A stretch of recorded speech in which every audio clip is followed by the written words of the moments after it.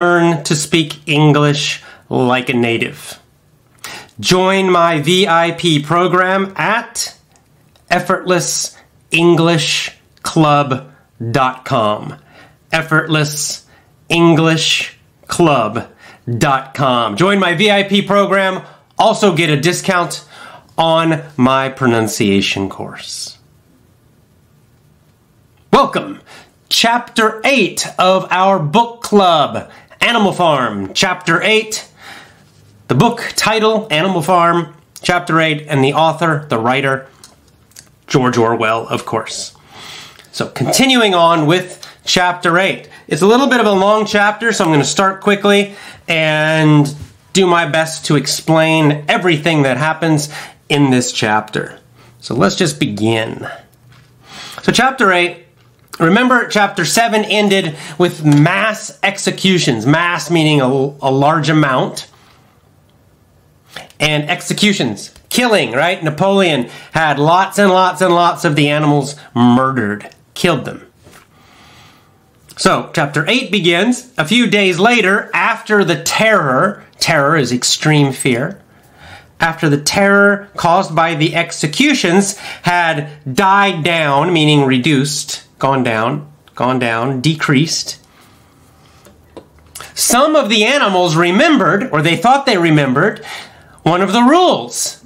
And one of the rules was, no animal shall kill another animal. Remember, they have these rules. They called them commandments, like they're commands, right? So in the Bible, there's the 10 commandments, right? The 10 rules of God. So these are not just little small rules. These are super, super serious rules, right? The commands, right? More powerful than just a normal rule.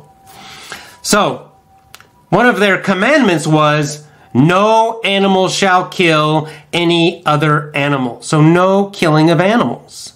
This was one of the super strong rules of the revolution.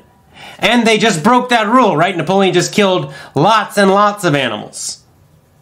But once again, the rules got changed. So first, Clover, one of the horses, asked Benjamin the donkey. Remember Benjamin? Who's kind of the wise one. He's a smart one. He's known from the beginning. He saw everything that was happening. And he's smart. He just keeps quiet. And Clover asked Benjamin, can you please read the rules? Remember, they wrote the rules on the barn, on the side of the wall. So Benjamin says, no thanks. I'm not going to read it. So he won't do it. Because he's smart. He knows what's happening. But she finds someone else to do it. And the rule has been changed. Once again, the pigs have added something to the rule. The original rule was, no animal shall kill another animal. That's it. But then they wrote a new phrase at the end of the rule, the pigs, without cause. Without cause, so without reason. So it says, no animal shall kill any other animal without cause, without a reason. So once again, they changed the rules. So instead of no killing, now it's no killing unless you have a good reason. And of course, this means now that Napoleon can kill anyone he wants to. That's what it really means is if Napoleon feels like he needs to kill another animal, he can just do it. Because he has a reason. And then the next phrase, again, this is kind of dark humor, where it says that, the animals, once again, they thought they remembered the rule, but obviously, no, this must be the real rule. Maybe they don't trust their own memory, right? They don't trust their own minds. They don't trust themselves. This is a key point that we see throughout Animal Farm, where the animals trust authority instead of trusting themselves. They trust the pigs. They trust the leaders instead of trusting their own memories, instead of trusting their own values, instead of trusting their own minds. Instead, they constantly look to the leaders, to Napoleon, to the pigs, to tell them what to do. And instead of trusting their own memories, once again, they trust what the pigs say. So they instead of trusting their memories, they think, oh, maybe our memory's bad. No, this must be the rule. And clearly, Napoleon had a good reason to kill those animals. Though they were bad animals, and Napoleon had a good reason to kill them. Good Lord, lots of noise around here right now. Sorry if you hear a siren. Really noisy outside my apartment right now. Then, as we already saw in chapter 7, chapter 8, the living conditions get even worse for the animals. Now they are working longer hours and getting no more food. So their life, it's now very clear, it even says clearly, their life is worse than with Mr. Jones. So life is now worse than before the revolution. So the revolution made their life worse, ultimately. Finally, their life is actually much worse than before. They were better under the human. But it says that the animals really cannot remember very clearly before the revolution, right? It's now getting farther into the past, and so they don't really remember what was life like before the revolution, right? So they don't remember if life was worse or life was better. But of course, the pigs with the propaganda, and Napoleon, they keep saying, oh, life is much better now. Your life is better now. Your life is better now. Those terrible humans. And so they kind of believe the propaganda, and they're forgetting. They're forgetting what their life was like before. And of course, as the youth, the younger animals grow up, they were not alive before the revolution. So they don't even know what happened before. So they completely believe the lies, the propaganda.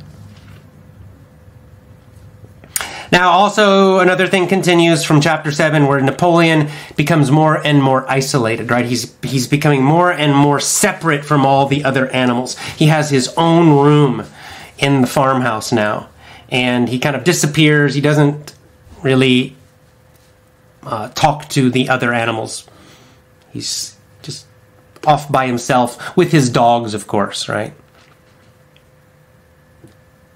Now next we have something, again, this is something we see in a lot of dictatorships where they stop calling him just Napoleon. He starts to get a lot of titles, really big titles that sound incredible. They're constantly giving him new titles. So they call him our leader, Comrade Napoleon, the father of all animals, the terror of mankind, right? Like the enemy of mankind.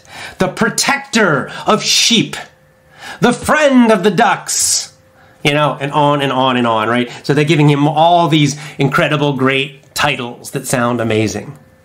So again, building him up as this superhero, really. And they constantly, with the propaganda, they're talking about how wonderful Napoleon. He's perfect. He's wise. His heart is so good. He loves animals everywhere so much. So, you know, he's super strong. He's perfectly smart. He's super kind. Everything about Napoleon is perfect. We'll talk more about this because this is a very common thing that we see in dictatorships. It's called a cult of personality. A cult is a kind of religion, but not like a religion that's not true, kind of a brainwash religion, a propaganda religion. So a cult of personality. Personality meaning one person, right? So we've seen this in almost every dictatorship, right? Eventually they make the dictator, they try to make him into almost a god. Right? It's almost like the old Egyptian pharaohs, right? That they're not just humans, they're almost like gods. Everything about them is perfect, right? So in North Korea, they do this, right? With they call him dear leader. He's not just the president or something, he's the dear leader. And everything about him is perfect. He's intelligent. They say he's good looking, even though he's not.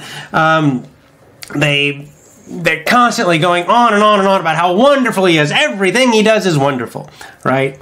The perfect leader, the perfect human, the superhero, like a semi-god, almost a god.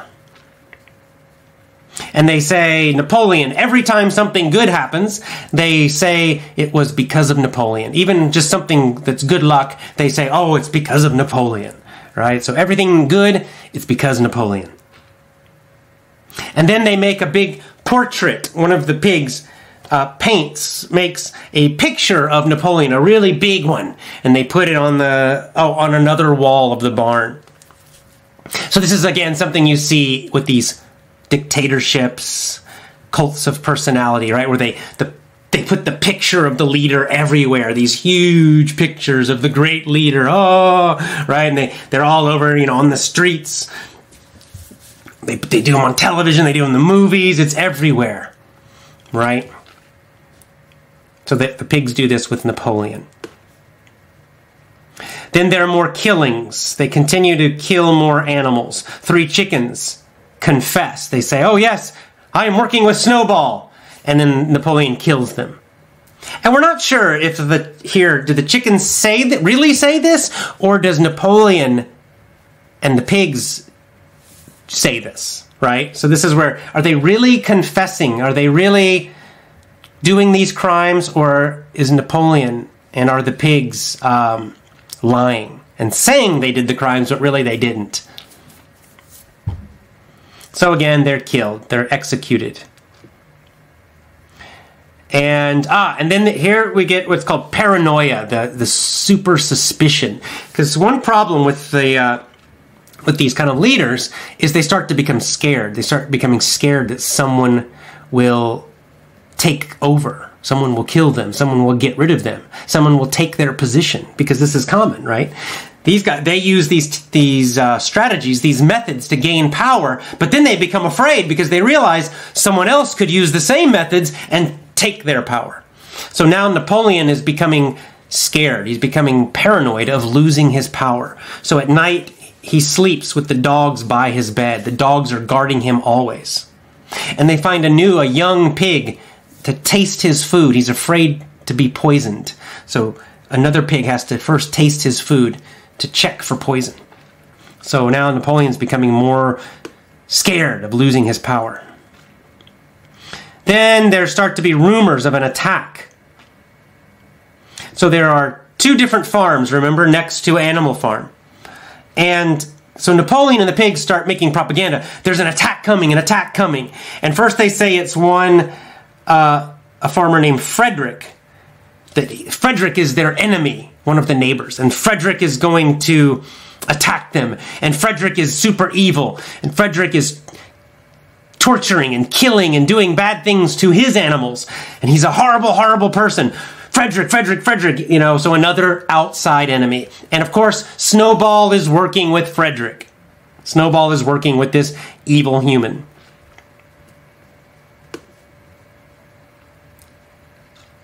And then he says, "Death to Frederick," right? New propaganda. So Frederick, suddenly they choose a new outside enemy, Frederick, one of the neighbor farms. And they say, "Oh yeah, death to Frederick," and Snowball is working with him. Of course, it's a complete lie. Snowball's gone.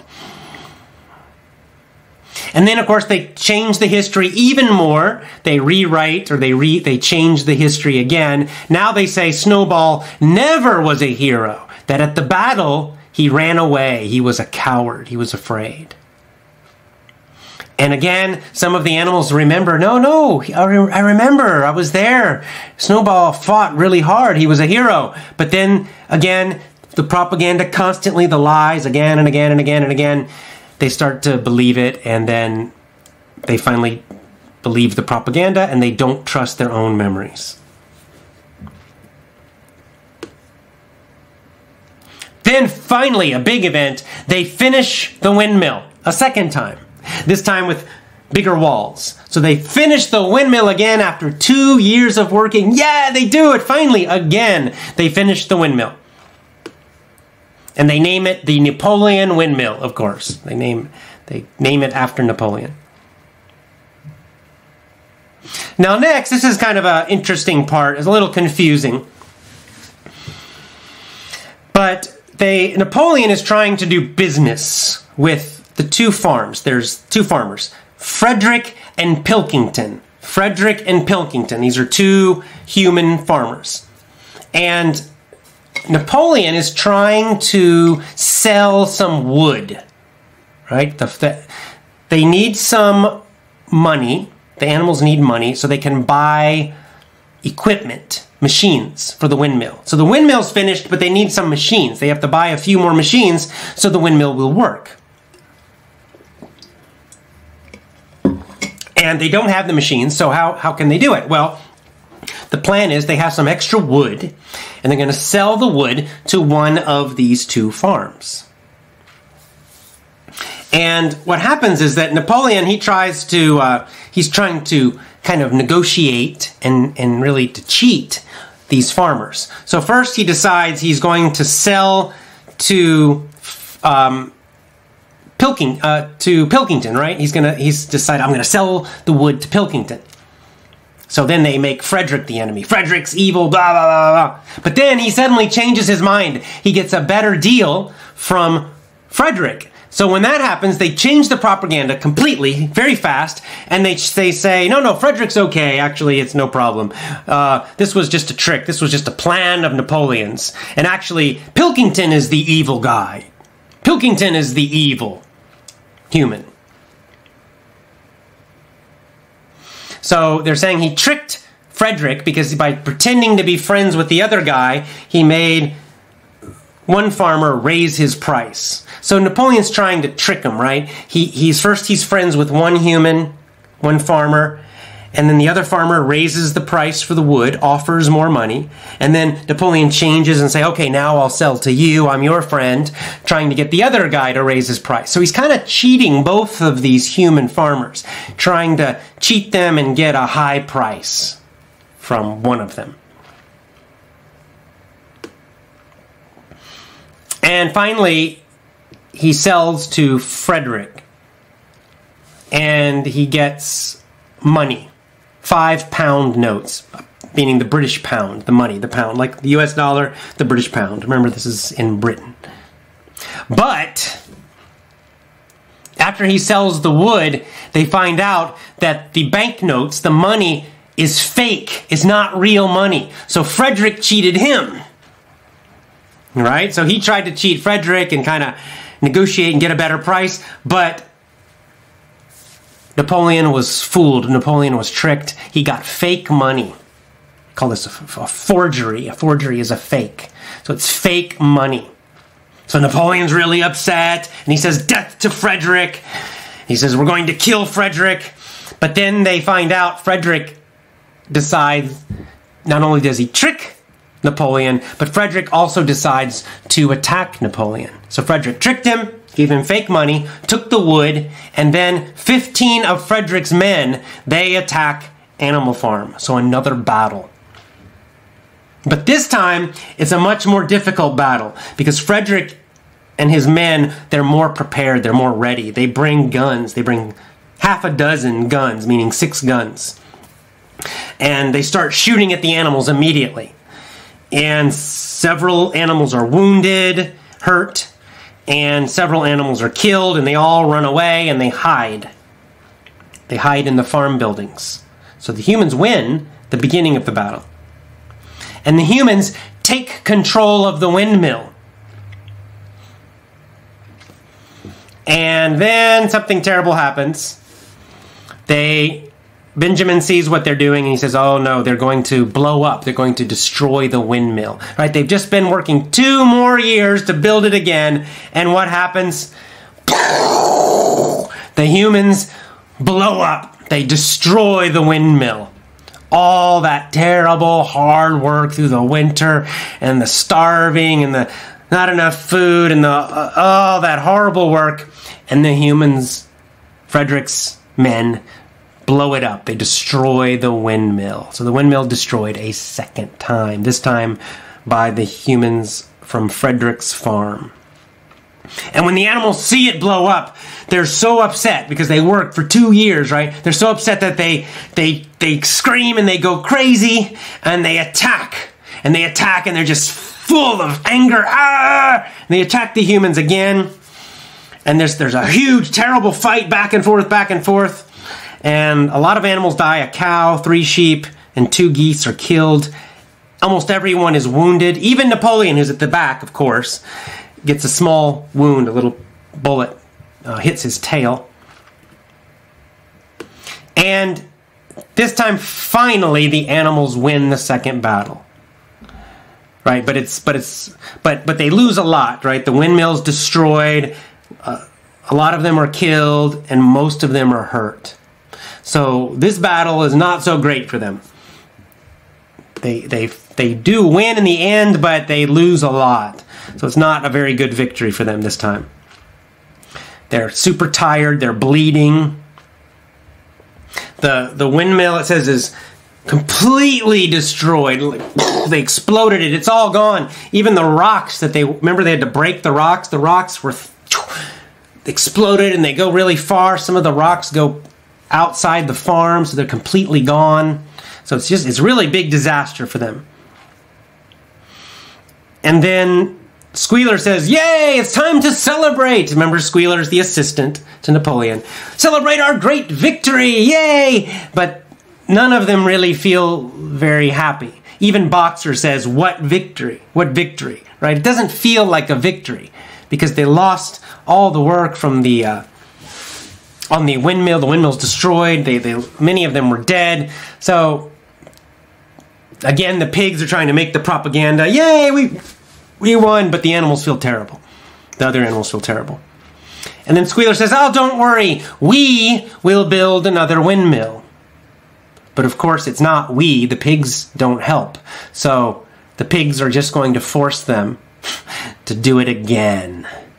So of course, the animals are not very happy because they have to do the work. But the pigs don't care because they're not actually building. They don't have to do it. Boxer's hurt. His leg is hurting. It's really painful. He got hurt.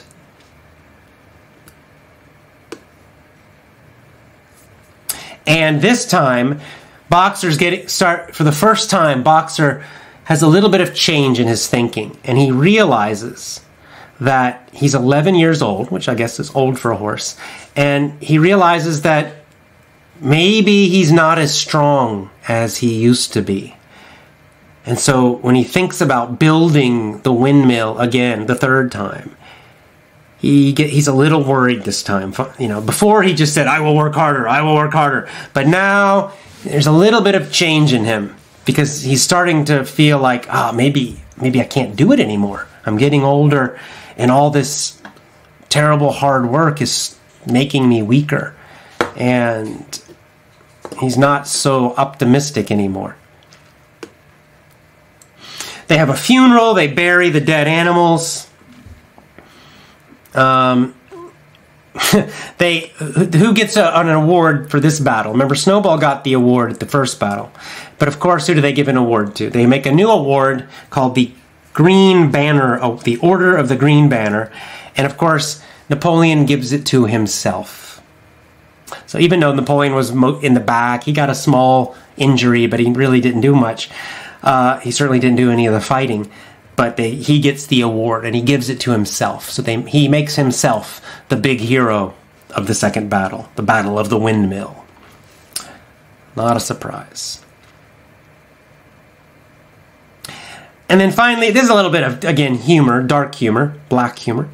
The pigs find some whiskey, some alcohol in the bottom of the farmhouse, underneath the farmhouse.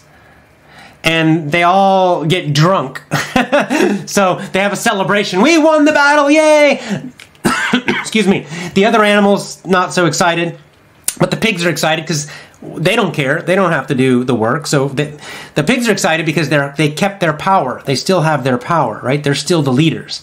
The humans did not take over Animal Farm. So for the pigs, it's a great victory. For the animals, it's not a great victory. Many of them died. No pigs died. And they got to do all the terrible work again for the windmill. The pigs don't. So the pigs are happy. The pigs are super excited. They're still on top. And the battle was won. And so they all get drunk. And then this is the dark humor. Squealer, the next day they're all hungover and they feel terrible. But remember, this is the first time they drank alcohol. So they really don't understand it. So Napoleon, he doesn't say it directly, but basically Squealer says, "I have terrible news. Napoleon is dying. Napoleon is dying." And all the animals, "Oh no," they start crying. "Napoleon's dying." But he's not really dying. He just feels like he's dying because he probably has a headache. He's hung over, right? But it's his first time to be hung over, so they all think he's dying, he's dying. He's probably, right? So this is a little bit of a joke from Orwell. And then Napoleon makes a rule while he's hung over, feeling terrible the first day. If any animal drinks alcohol, they will be punished by death. So death for drinking alcohol. If you drink alcohol, you will be killed. Death, right? So he's regretting the drinking of alcohol. He's seeing that it's terrible. Oh, he thinks it's killing him. But here's the joke. Then, however, by the evening, Napoleon was feeling better. And by the next day, he was feeling fine, totally normal again, back to work. And then they learned that the pigs bought some books about how to brew and make alcohol. So Napoleon completely changes his mind when Napoleon and the pigs realize they're not dying. It's just a hangover. It's temporary. It's just short time. Then they completely change their mind again. No death for alcohol. Suddenly they want to make their own alcohol. So they find a little part of the field, a little area of the farm to grow barley. That's for making beer. And they start drinking again.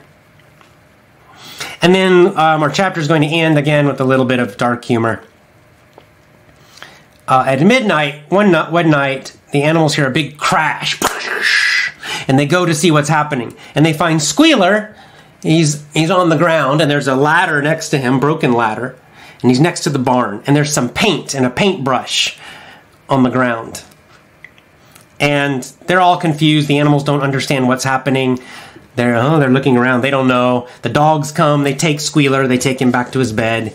But then when the animals look up, they see there's kind of fresh paint for the rules, right? So again, Squealer was changing the rules. And the original rule was, no animal shall drink alcohol.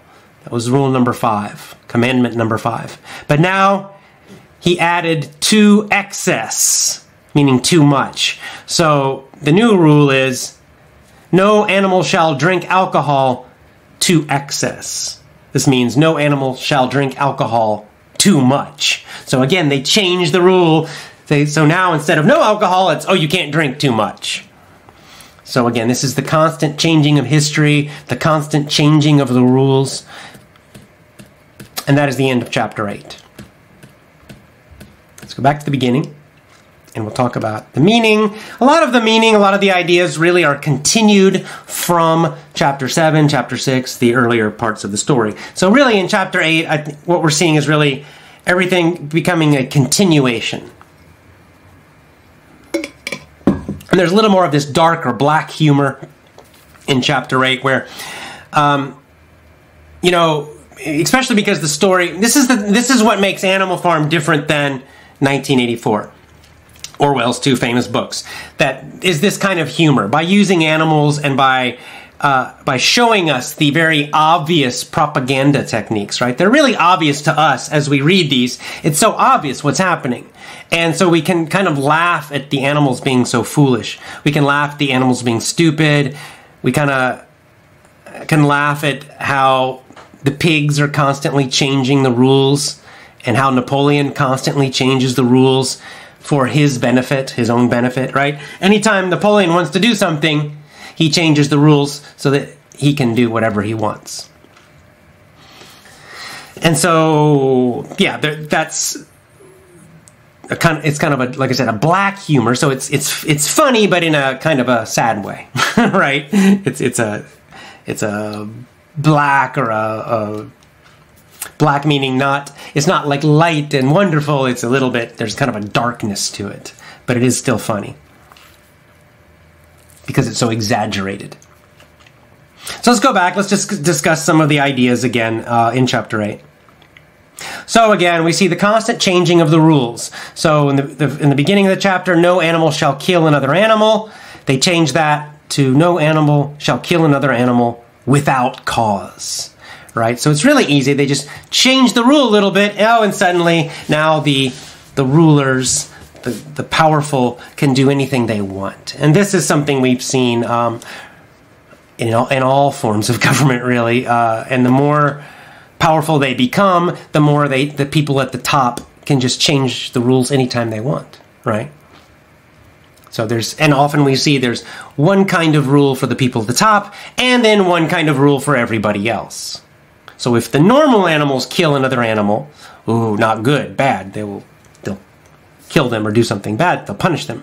But if Napoleon kills lots and lots of the animals, oh, no problem, he can do that because he has a reason, right? So we see this again and again. It's the same with the other rule about alcohol, where the rule is changed simply because Napoleon wants to change the rule, simply to benefit Napoleon and the pigs. So everything, all the rules now, instead of trying to benefit all the animals, now all the rules are changed to just benefit the pigs, and especially Napoleon.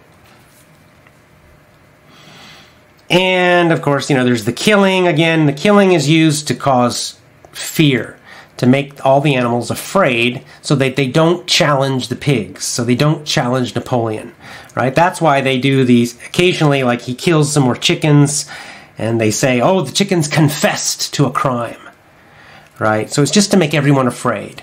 The constant fear techniques, this is what Orwell really describes so well, the techniques of fear and control. And it's done in two ways. It's the external enemies, right? The external enemies, like Snowball, or one of the human farmers, or all the humans. And then the internal enemies, right? The people who are thinking bad thoughts against Napoleon. And everybody worried about everybody else being a spy. So it's creating this constant fear so that no one will challenge Napoleon, no one will challenge the pigs. And of course, Napoleon becomes more and more separate. We also see that, of course, the way that rulers keep themselves separate from the people, right? They live in their nice, big, expensive houses. They're surrounded by bodyguards, right? Normal people can't get close to the leaders, and we see this everywhere, right? This is true of the President of the United States. It's true of in North Korea. It's true everywhere, really, where these leaders become, they're above everybody else and separate from everybody else, and normal people can't even contact them anymore. Another little bit of dark humor, but it's so true, is the use of all these titles, right? Where the dictator gets all these great, incredibly huge titles, right? Where he's a great general, and he's a great thinker, and he's a philosopher, and he's a scientist, and he's an artist, and he's a musician, and he has such a good, kind heart, but he's also strong, right? It's building him up as the Superman, we call it demigod. Demi meaning almost or partly. So he's not a full god, because he does die, and he's human, but he's god-like. He's like a god. He's building this leader up to be like a god. He's perfect. He's the perfect human. Or in this case, Napoleon is the perfect animal. And all these titles. We've seen this in history, where they get these more and more and more titles. Or you always see the dictators, when they wear, sometimes they have a military uniform, and they have all the medals, right? Even though they never really fought or did anything, but they've got medals and medals, as all in their uniform, full of medals, even though they never were in a battle or they never did anything.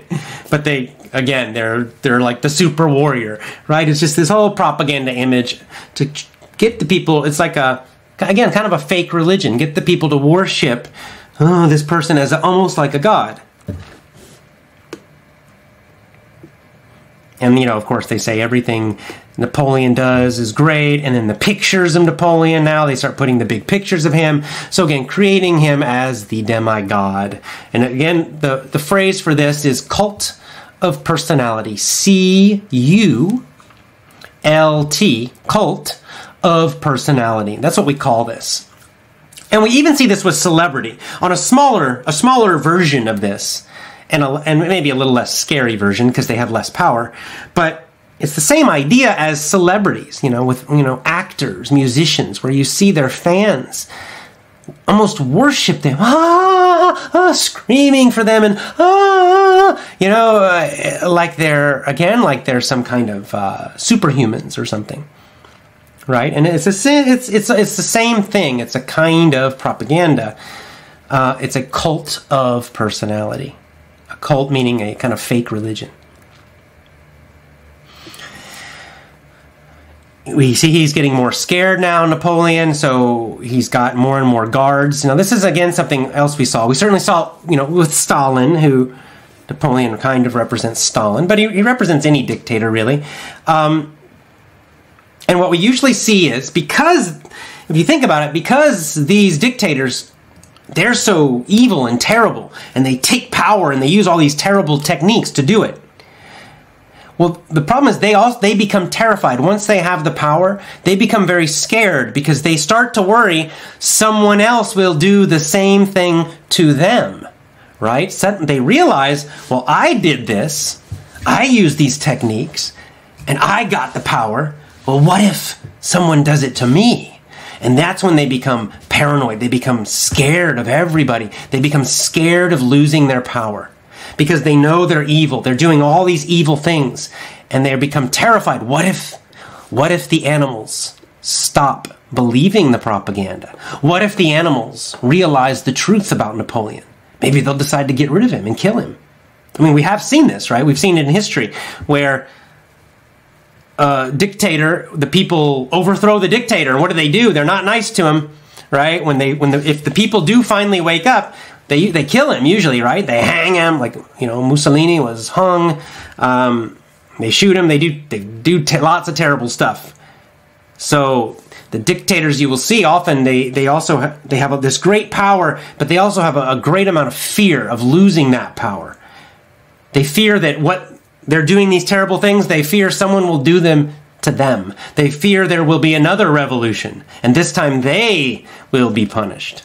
And so this is why the secret police, this is why Napoleon sleeps with the dogs at all times. This is why he worries about being poisoned. And we've seen this in, again, in these dictatorships, these kind of governments control, that they become more and more paranoid. So more and more secret police, more and more regular police. They start to spy on their own citizens, on their own people. They become more and more afraid of their own people. And this is happening with Napoleon.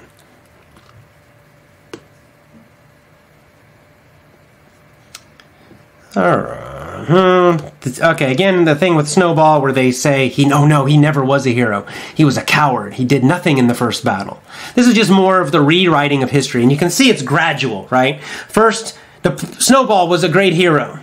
He got an award. Then when they got rid of Snowball, then they said, oh, Snowball was maybe a little bit of a hero, but Napoleon was the true hero. Right? And then they say, oh, Snowball didn't really get an award. And now they're saying Snowball actually was a coward and he did nothing. Right? So step by step, they changed the history completely.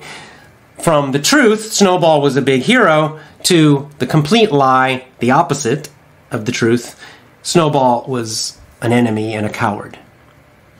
And because they do it gradually like this, the animals accept it. They accept the lies instead of trusting their own memories and trusting the truth.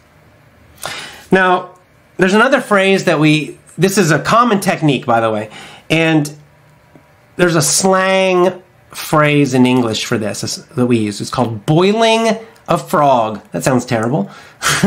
Boiling a frog, right? But this is the technique. Boiling a frog or boiling the frog.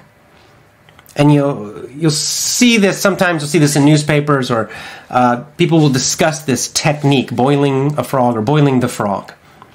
What does it mean? Well, it comes from this story. I don't know if it's true, but supposedly, this is just one of those stories we hear all the time. But supposedly, the idea is this. If you have a frog, and you put him in warm water, right? You just put him in warm water. And then gradually, very, very, very, very slowly, you increase the heat, right? You start to heat the water, but not suddenly fast. Very, very slowly.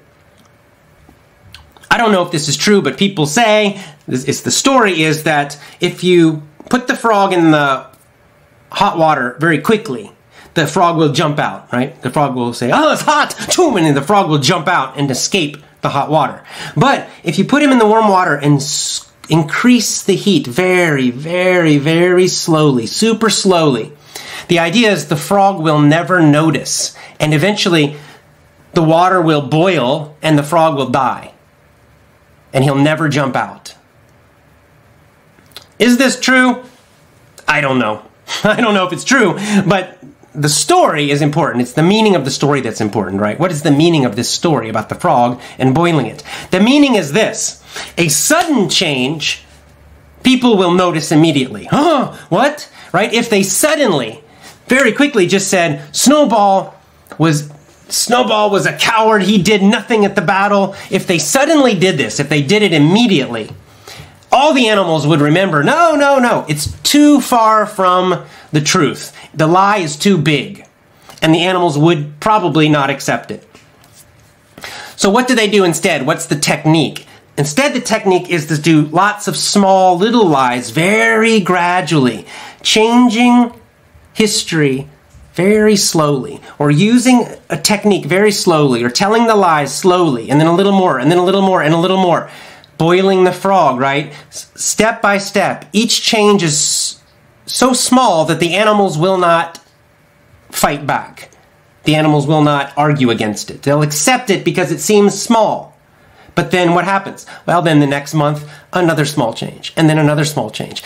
But every individual change is so small, each lie is so small, the animals will never fight them until eventually they are boiled, right? Until eventually they are killed or totally controlled. And this is a technique absolutely that is used. Well, we've seen this with lots of social changes. I can see this in my own country where, if I look back 50 years, they didn't immediately start to say, oh yes, any man who thinks he's a woman is really a woman, right? Because 50 years ago, people would have said, well, that's crazy, no way. They would never have accepted that. So they had to make this changes gradually over, 30, 40, 50 years, little by little, until finally a lot of people will accept this big lie. So it's this very technique. So this is why you must be careful of this, because this is a super common technique. Very common technique used by all kinds of governments, not just dictators, by all kinds of governments, and not only governments, by social movements, by lots of different groups, to create some really huge changes, but they just do it gradually. It's sort of the negative version of Kaizen, right? It's the negative version, or the dishonest, the not honest version of small, tiny improvements over time. So instead of small, tiny improvements, which is a good thing, we get small, tiny lies that build and build and build until they become huge lies. So boiling the frog is the slang phrase. Boiling the frog. You could say it's like boiling a frog. Okay, the windmill gets finished. Now the next thing is where you see the battle that happens with the humans. But this battle, this battle, the second battle, is really caused by Napoleon. It's really his fault because he's trying to cheat the humans. So he's got the two human farmers. He's trying to get more money. So first he says one's an enemy, and he says lots of bad things about them and constant bad propaganda about one. Then he changes to the other one and says bad propaganda about them. And so he makes both these human farmers really angry at him. Right? So they don't trust him. They're angry at him. And then finally one of them, Frederick, cheats him and then attacks him.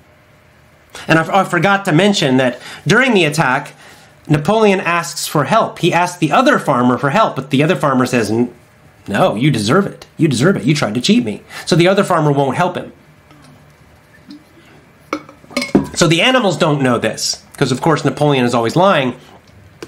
But the truth is that Napoleon causes this battle because he was constantly verbally attacking both, saying bad things about both farmers, making both of the other human farmers, the neighbors, very, very angry and trying to cheat them.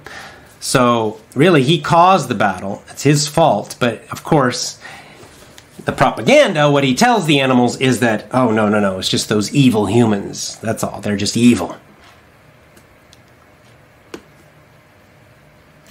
And they lose the battle this time in the beginning, and eventually they win, but it's a very, very tough battle. And I'll teach you another nice phrase. It's called a Pyrrhic victory. Pyrrhic. P-H-Y-R-R-I-C, I believe is the spelling. Pyrrhic or Pyrrhic. Is it Pyrrhic or Pyrrhic? Pyrrhic. Pyrrhic. I think it's a Pyrrhic victory. I'm not even sure about the pronunciation. I'm supposed to be an English teacher. My gosh, I can't believe it. Let's look it up right now. I'm going to give you the correct pronunciation. 1 second. Pyrrhic victory. Pyrrhic victory. And then I'll tell you the meaning. So you got to wait a second. Be patient.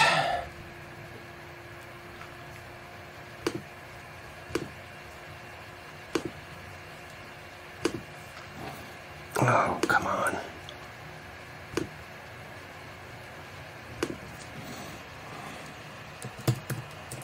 Pyrrhic victory.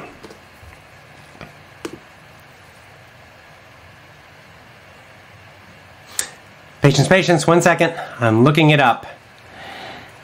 Pronunciation. How do we pronounce it?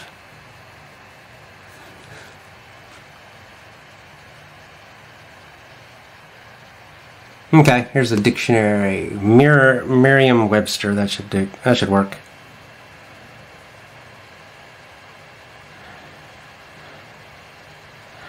Where's the pronunciation? Come on.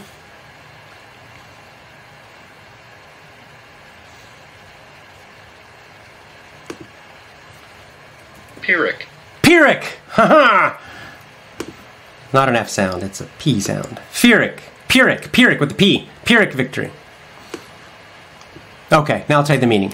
A Pyrrhic victory is a victory that is not really a victory. So in other words, technically you win. You win the battle, but you lose the war. This is the idea of a Pyrrhic victory. And it comes from a Roman general who was Roman or Greek? See, my goodness. I believe Roman.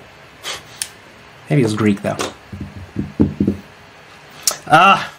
Anyway, Roman or a Greek general who, I believe it was Roman. I was just going to go with Roman. A Roman who, he won several battles, but he lost the war. Because each time he won a battle, he would lose so many men, so many of his men would get killed, that he actually got weaker. So each time he won, he got weaker. Until finally he lost the war. This is called a Pyrrhic victory. So the animals have a kind of Pyrrhic victory, right? They win the battle, but they lose so many animals, and they lose the windmill, that in a way, the animals, and for the long term, they lose, right? In the short term, they win, but in the long term, they lose. A Pyrrhic victory. A Pyrrhic victory. And of course they want to have a celebration, but there's nothing to celebrate. And we finally see the very first change in Boxer. But, you know, not much. Sadly, you know, Boxer doesn't completely wake up. And it's much too late for Boxer. It's much too late for the animals. And he wakes up a little bit. He's starting to have just the first thoughts, the first realization that maybe something is truly wrong. But he can't quite totally admit it. He can't quite totally see it. This is kind of the tragedy of Boxer. And of course, again, Boxer represents really the normal person, the common, good-hearted person. And this is the tragedy of the common, good-hearted person. They trust the leaders too much. They trust the authority too much. They trust the propaganda too much. They trust the media too much. This is the tragedy of the normal good people. They're good people, but they trust too much. And this is why we've seen in history where these places where these terrible, evil things have happened, where millions have been murdered and killed by the government. And these governments have been supported by good, normal people. And yet, these good, normal people join and participate and support the most horrible, terrible things. It's quite a tragedy. That's I think, one of the main tragedies of Animal Farm. And one of the main tragedies of modern American American too, but world history, I should say. It really is one of the great tragedies.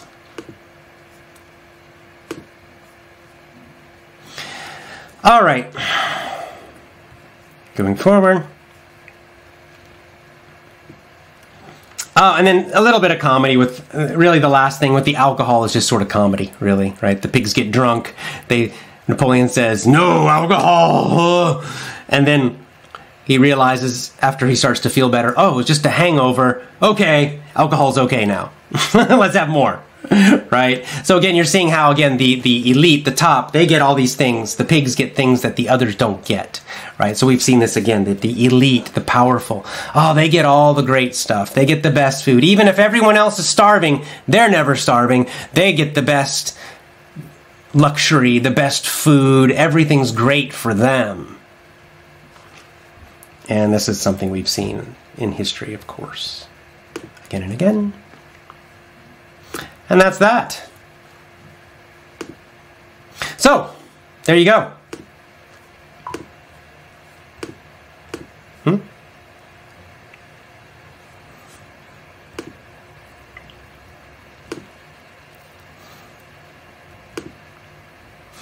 All right, I'll take a few comments or questions from Facebook, and then we're going to end our Effortless English show for today. That was Chapter 8.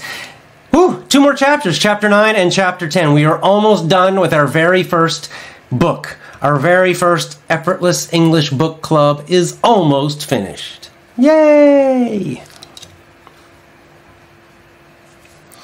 All right, so. Oh, one more comment. After we do this, after we finish Animal Farm, we'll need to choose another book. And I'm almost certain we're doing Old Man and the Sea next. Ernest Hemingway.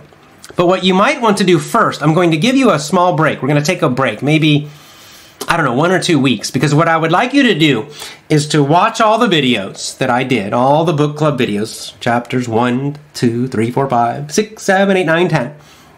Watch them all. Then I would like you to try to read Animal Farm yourself. Try to read the book yourself in English. See if you can do it. Just try. Do your best. If you want to, you could also get the audiobook of Animal Farm. Because now, in 2 more weeks, you will know the whole story. You could listen to my videos a few times so you really know the story.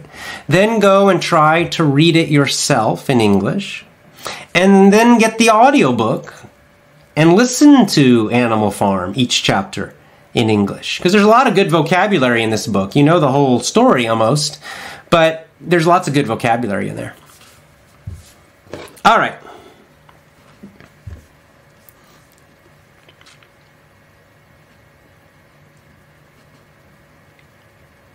Sane asks, Rusili says, this is Facebook Live with questions. The dictionary definition of propaganda says that it's information spread in order to promote a particular goal. So information to push a goal. That is the basic definition. However, most words, probably all words, have a kind of, it's called a connotation is the actual word, but it's kind of like the flavor of the word. It's the flavor, maybe the emotional flavor of the word. So propaganda has a negative flavor in English, okay? So it's not just information for a goal. It usually has the idea of lies, that it's not completely truthful. And that it also has the idea that the goal is not very good, that it's kind of a negative goal, right? So, for example, advertising is different than propaganda. Now, some advertising is also not very positive, right? But advertising is really just it's to sell a product, which it's not such a, I don't know, it's usually not so evil. Depends on the product, but generally, you know, if someone trying to sell you a car, it doesn't have the feeling of a bad goal. And propaganda in English does. It has this idea of, usually it's a political, okay? So that's the other thing about propaganda.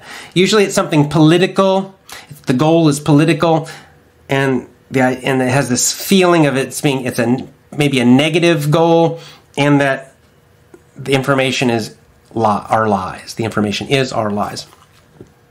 So that's the full feeling of the word and how it's used in English.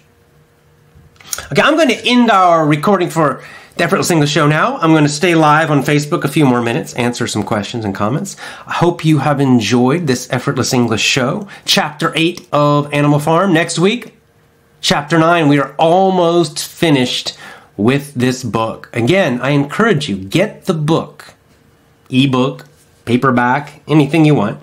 Get the book, Animal Farm by George Orwell, and try to read it yourself. Go slowly. Take your time. Don't need to be perfect. Don't need to understand everything, but do your best to read the book yourself. All right, I will see you next week. As always, go to effortlessenglishclub.com. Join my VIP program at effortlessenglishclub.com. See you next week.